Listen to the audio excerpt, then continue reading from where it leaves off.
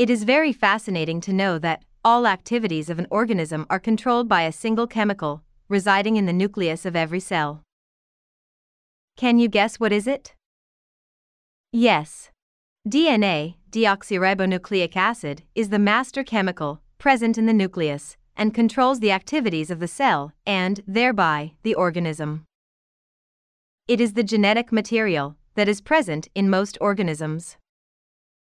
Let us learn about DNA discovery and its structure. The DNA saga began in 1869, when Swiss biochemist Friedrich Miescher discovered a novel material from the nucleus of white blood cells. Later, Rosalind Franklin made X-ray crystallography studies on DNA.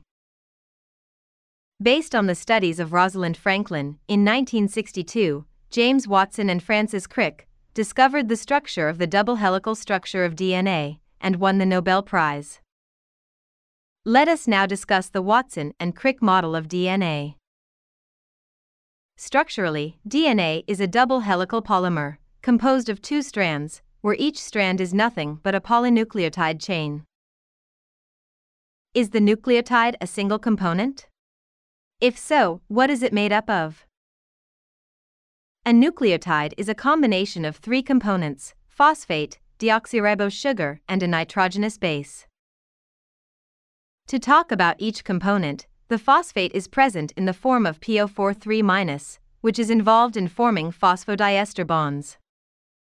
From the name, can you guess the sugar present in DNA? The sugar present in DNA is deoxyribose sugar, a pentose sugar comprising 5 carbons. Talking about nitrogenous bases, there are two types, namely, purines and pyrimidines. Purines include adenine and guanine, whereas pyrimidines include thymine, cytosine, and uracil. Uracil replaces thymine in RNA. Initially, the nitrogenous base and the sugar combine to form a nucleoside, and a phosphate adds up to the nucleoside to form a nucleotide. These nucleotides join to form a DNA strand. The sugars and phosphates form the backbone of the DNA, wherein the consecutive nucleotides are linked by phosphodiester bonds, while the sugar and the nitrogenous base of a nucleotide are linked with an N-glycosidic bond. The pairing of nitrogenous bases of the opposite strands can be explained with the help of Chargaff's rule. How are purines and pyrimidines held at a position on the DNA strand? According to Chargaff's rule, adenine on one strand pairs with thymine on another strand with 2 hydrogen bonds, whereas the guanine on one strand pairs with cytosine on another strand with 3 hydrogen bonds. How many types of bonds are seen in DNA double-helical structure? Phosphodiester bonds, glycosidic bonds, and hydrogen bonds are the 3 types of bonds present in the DNA structure. As you travel around the DNA helix, the 2 strands are coiled in a right-handed fashion. The helix has 2 grooves, the major groove and the minor groove. Internally, there are 10 base pairs per turn of the helix, and each turn is a length of 3.4 nanometers.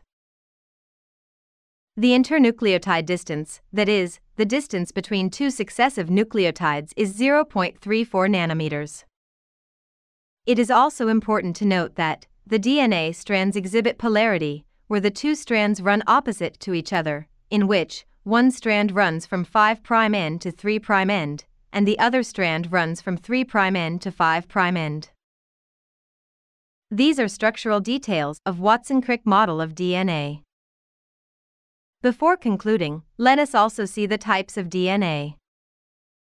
DNA helix can form 3 different types of structures, namely aDNA, bDNA, and zDNA.